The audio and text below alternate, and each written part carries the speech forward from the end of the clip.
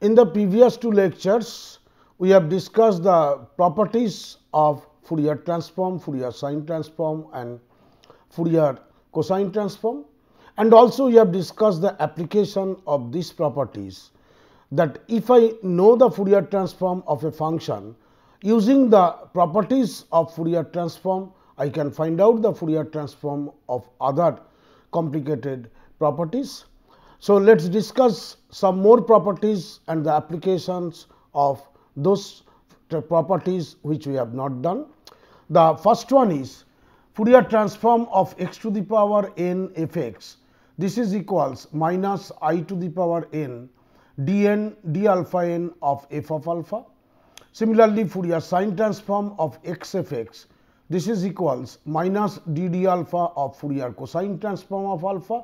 You see here, in case of Fourier sine transform, it is becoming minus d d alpha of Fourier cosine transform of alpha, and Fourier cosine transform of x f x. This is equals d d alpha of Fourier sine transform of alpha. Let us see the proof of the first one over here. Number 1, your f of alpha, we know it from the definition 1 by root 2 pi minus infinity to infinity f x into e power I alpha x into dx.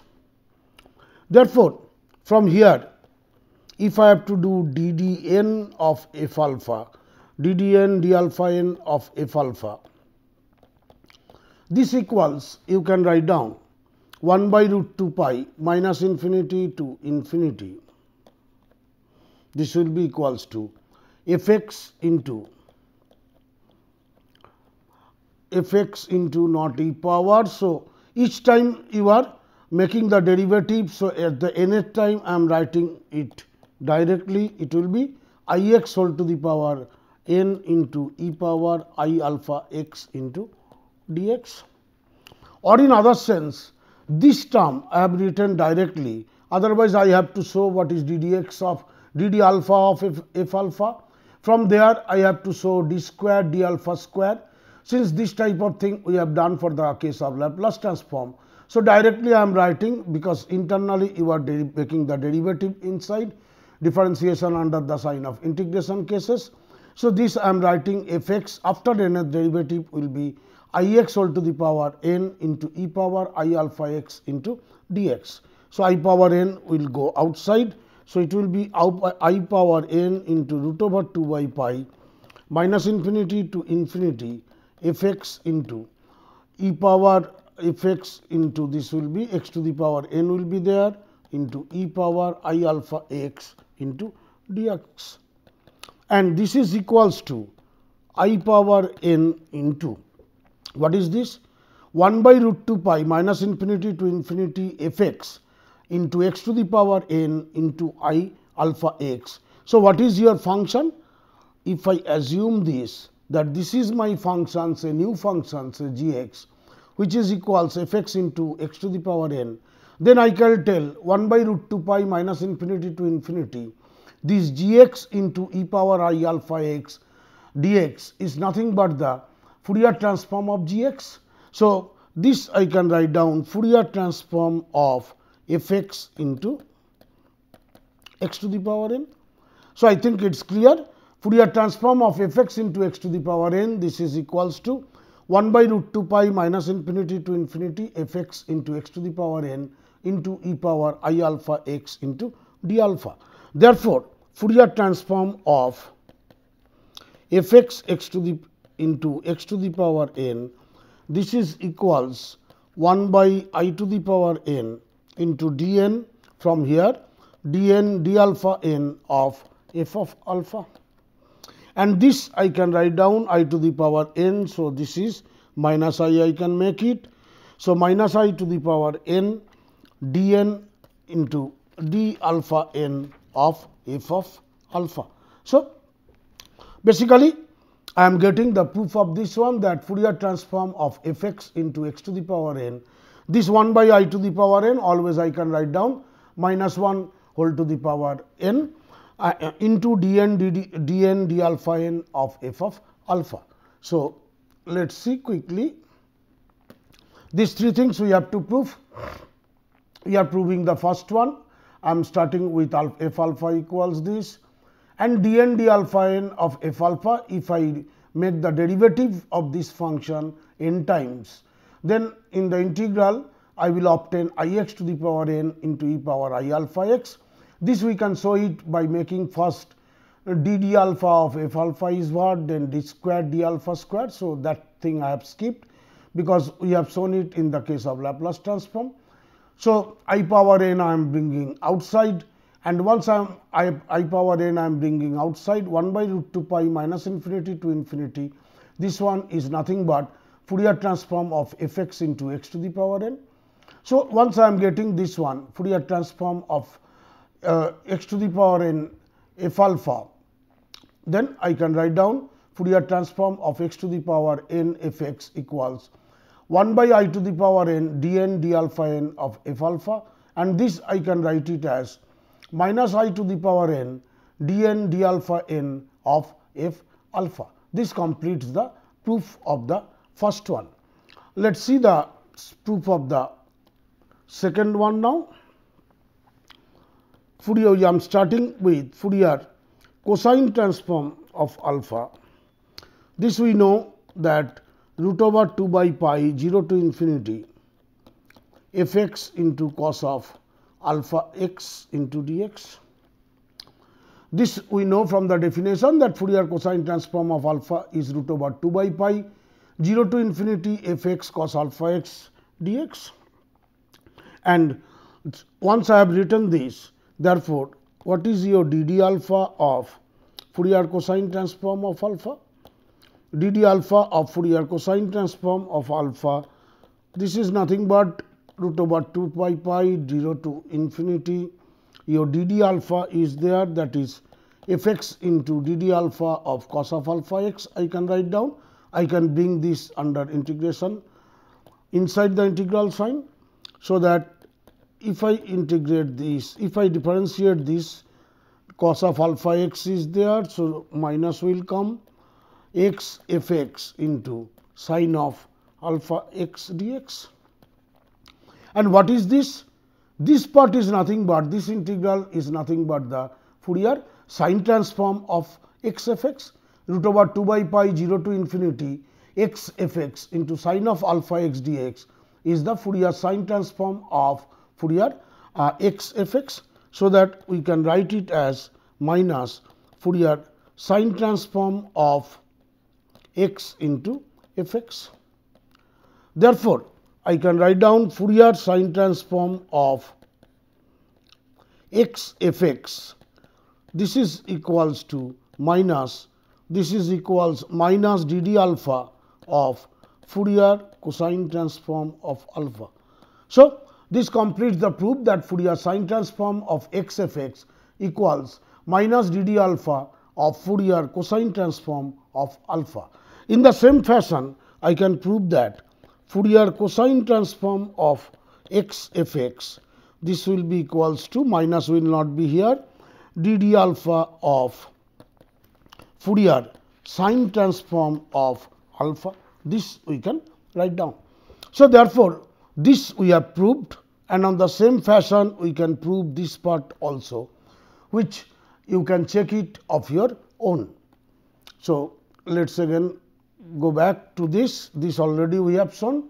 For the proof of the second part, we starting with Fourier cosine transform of alpha equals this integral from definition. From here we are writing d d alpha of Fourier cosine transform of alpha as this, and this is equals minus root over 2 by pi 0 to infinity x f x sin alpha x, which is nothing but again Fourier sine transform of x f x. So, I am just writing minus Fourier sine transform of x f x. So, we can tell Fourier sine transform of x f x equals minus d d alpha of Fourier cosine transform of alpha. And similarly, as I told, the third proof you should do it of your own. Now, let us see the next theorems. Number 1, Fourier transform of f dash x, that is derivative of a function. If I know Fourier transform of a function, then the derivative of the function, Fourier transform of the derivative of the function can be expressed in terms of Fourier transform of that function.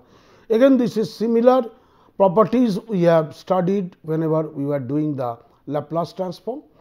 So, the first one is Fourier transform of f dash x is equals to minus I alpha into Fourier transform of x if f x approaches 0 as x approaches plus minus infinity. Now, this particular condition is required. Whenever we will prove it, we will tell why it is required. This condition that as x approaches plus minus infinity, f x approaches 0. Similarly, number 2, Fourier sine transform of f dash x equals minus alpha into Fourier cosine transform of alpha, where f x approaches 0 as x approaches infinity. This is obvious because for Fourier transform the interval is minus infinity to infinity, whereas for Fourier sine and Fourier cosine transform x approaches 0 to infinity. Similarly, for Fourier cosine transform of f dash x, this will be equals to alpha Fourier sine transform of alpha minus root over 2 by pi f of 0 when f x approaches 0 as x approaches infinity, and the double derivative also we have shown. Fourier cosine transform of f double dash x equals that quantity. Fourier sine transform of f double dash x is equals to the quantity of this one minus alpha square into Fourier sine transform of alpha plus alpha root over 2 by pi into f of 0. Here only one thing is there. In the first three cases only f x approaches 0. So, whenever I am taking the second derivative, then not only f x, but f x and its first derivative, but that is f dash x both should approach 0 whenever x approaches infinity. So, let us see the theorems, proofs of the theorems one after another. So, the first we have to prove that Fourier transform of f dash x equals minus I alpha into f of alpha whenever f x approaches 0 as x approaches plus infinity or minus infinity. I am starting with the left hand side, that is Fourier transform of f dash x equals 1 by root 2 pi minus infinity to infinity e power I alpha x into f dash x dx. This is equals 1 by root 2 pi minus infinity to infinity e power I alpha x into f dash x. You can write down d of f x form, d of f x into dx. So, that now I can take it one as the first function, other one as the second function, and I can use integration by part, and I can integrate it by integration by parts. So, by integrating using integration by parts, the first one will be e power I alpha x into d of f x was there. So, it will be simply f x, where x will vary from minus infinity to plus infinity, minus, if I integrate this I alpha will come out, I alpha minus infinity to infinity into f x into e power I alpha x into d x. And what I know? I know that f x approaches 0 as x approaches plus infinity or minus infinity. This I know it. So, that this value will vanish. Now, you can understand that I need the value of f x at this point, and if f x is 0 at x equals plus infinity or minus infinity, then the first term will vanish and the second term will be I alpha into, this is nothing but 1 by root 2 pi minus infinity to infinity f x e power I alpha x dx is nothing but Fourier transform of x f x, and which I am writing f of alpha. So, f of alpha is nothing but Fourier transform of f x, which is the quantity 1 by root 2 pi minus infinity to infinity f x into e power I alpha x into dx. And please note one thing here. So, this completes the proof that Fourier transform of f dash x, this is equals to minus f of alpha minus I alpha into f of alpha. I am not giving the proof, but please note down this thing. Fourier transform of fnx, nth derivative of the function. If I know the Fourier transform of fx, then Fourier transform of nth derivative, I can show it simply minus I alpha whole to the power n into f of alpha. Obviously, if f dash, f double dash, like this way, if n minus 1 approaches 0 as x approaches plus minus infinity. In the same way, by induction I can prove this one. You can try it of your own, that Fourier transform of fnx equals minus I alpha whole to the power n into f of alpha, where the condition is, please note this one, that f dash, f double dash up to fn minus 1 x approaches 0 whenever x approaches plus infinity or minus infinity. So, again let us see it quickly. These things we had to prove, and for the first proof I am starting with Fourier transform of f dash x. In the integrand, f dash x I am writing as d of fx, so that I can use one as the first function and other one as the second function, and I will use integration by parts. Using integration by parts, I am getting these two things. The first integral, the limiting value of the first integrand will be 0, because fx approaches 0 whenever x approaches plus infinity or minus infinity. It is known to us.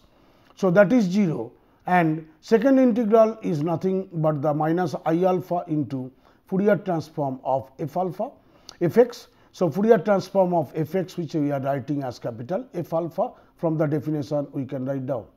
Therefore, this completes the proof that Fourier transform of f dash x equals minus I alpha into f of alpha.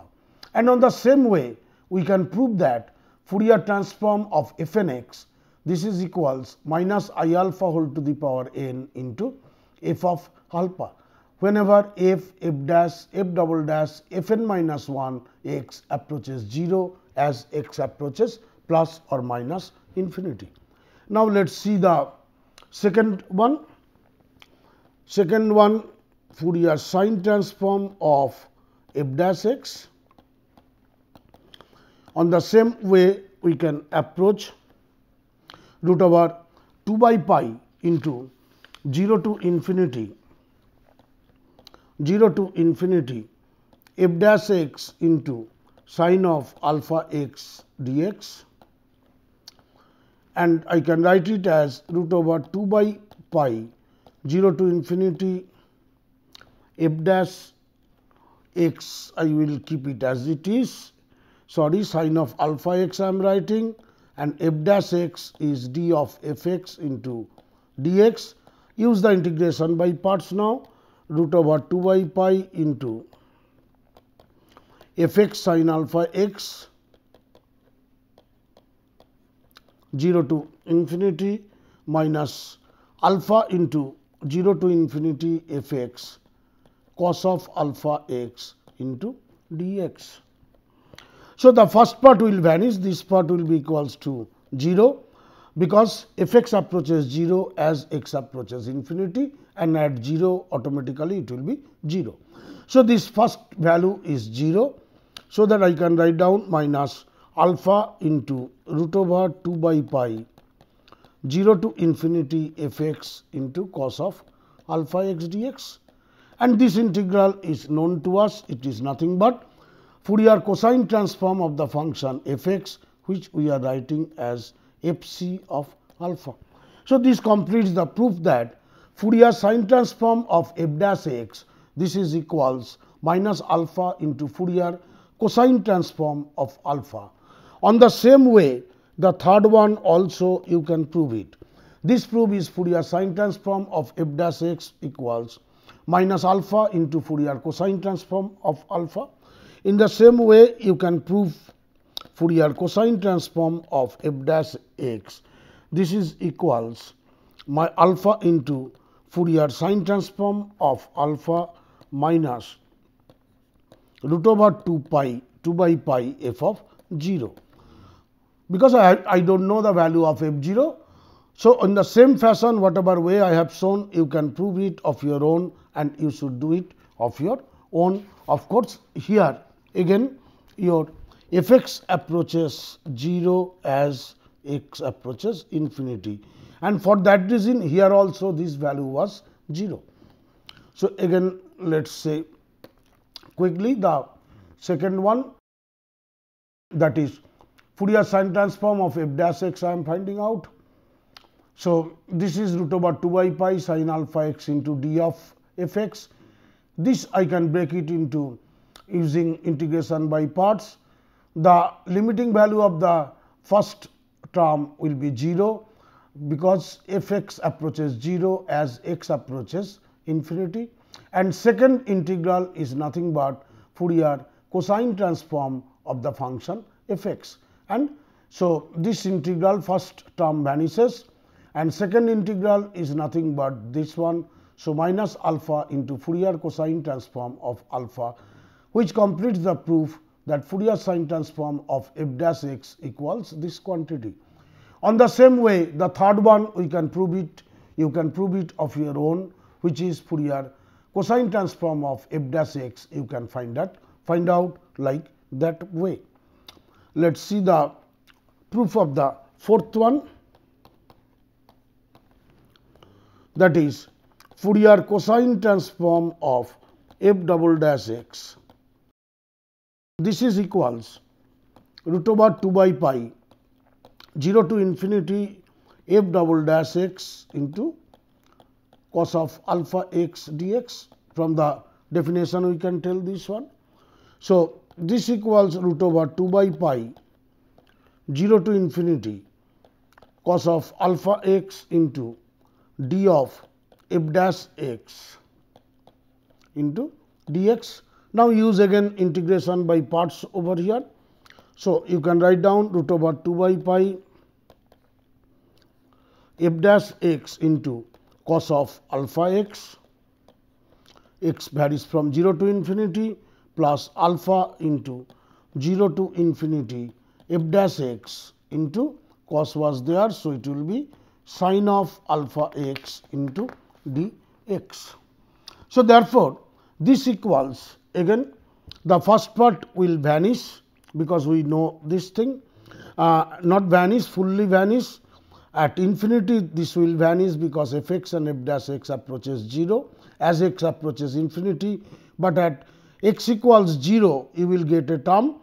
So, this is sin cos 0 is 1. So, you will get f dash 0.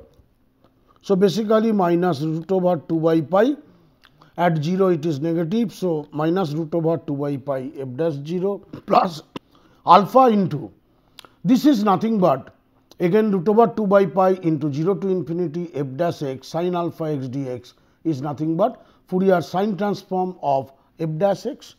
So, that I can write down this is nothing but Fourier sine transform of f dash x.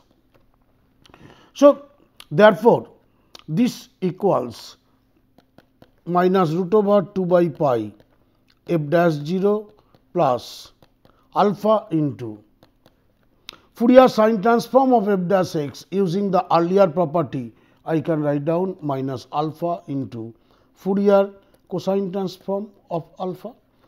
This the property we have proved just now. So, this is equals minus root over 2 by pi f dash 0 plus alpha into minus this value is equals to this thing.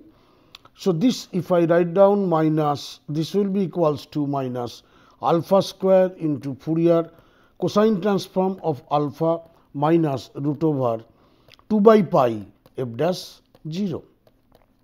So, this way I can tell that Fourier cosine transform of f double dash x equals minus alpha square into Fourier cosine transform of alpha minus root over 2 by pi f dash 0. And similarly, you can prove the fifth one also, that is Fourier sine transform of f double dash x. This is equals to minus alpha square into Fourier sine transform of alpha plus alpha into root over 2 by pi into f 0. Here again f x and f dash x both approaches 0 as x approaches infinity. So, please note this thing that number 5 we can prove it, you can prove it of your own on the same fashion as we have proved the fourth one. So, let us see the fourth one, Fourier cosine of f double dash x I am finding out, which is root over 2 by pi 0 to infinity f double dash x into cos of alpha x dx, and this I am writing d of f dash x. Now, I am integrating by parts, we have already shown. So, we are getting minus root over 2 by pi alpha Fourier sine transform of f dash x, and using the earlier property Fourier sine transform of f dash x is nothing but minus alpha into Fourier cosine transform of alpha. So, that this equals I can write down Fourier cosine transform of f double dash x is equals to minus alpha square into Fourier cosine transform of alpha minus root over 2 by pi into f dash 0. This completes the proof of the fourth one, and on the same fashion we can prove the fifth one also, as I have mentioned earlier, which you should do it of your own. The next theorem, the earlier theorem was on the differentiation of the Fourier series of a function. If I know the Fourier transform of a function, then what should be the Fourier transform of the differentiation of the functions that we were studying. Now, we will start that if I know the Fourier transform of a function, if I integrate the function, then what should be the Fourier transform of that function. Here we are saying Fourier transform of a2x f(x) dx is equals to f of alpha by minus I alpha. So, let us see the proof of this one. Fourier transform of a2x f(x) dx equals f of alpha by minus I alpha. I am assuming this thing, let phi x equals a2x f(x) dx. Phi x equals a2x f(x) dx. So, that this implies phi dash x is nothing but it will be, if you use differentiation under this, you will obtain phi dash x, this is equals to f x. So, that Fourier transform of phi dash x using the earlier properties, I can write down minus I alpha into Fourier transform of phi x. This is equals again minus I alpha into Fourier transform of phi x is nothing but a2x phi x dx. This a2x, not phi x, but this is f(x) dx. Phi x is a2x f(x) dx. Therefore, from here I can write down Fourier transform of a2x f(x) dx. This is nothing but minus I alpha will go on that side. So, 1 by minus I alpha into Fourier transform of phi dash x, and Fourier transform of phi dash x is nothing but minus I alpha into Fourier transform of this phi dash x is f x. So, 1 by minus I alpha into Fourier transform of f x, and this equals I can write down Fourier transform of f x is nothing but f alpha by minus I alpha, which completes the proof that Fourier transform of a2x f(x) dx, this is equals to the Fourier transform of f x divided by minus I alpha. Let us see it quickly.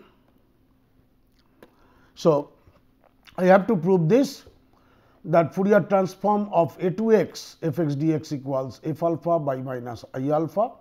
So, I am assuming phi x is this, so that your phi dash x is f x, and now I am taking Fourier transform of phi dash x equals using the property minus I alpha into Fourier transform of phi x, which is equals to minus I alpha into Fourier transform of phi x is a2x f(x) dx.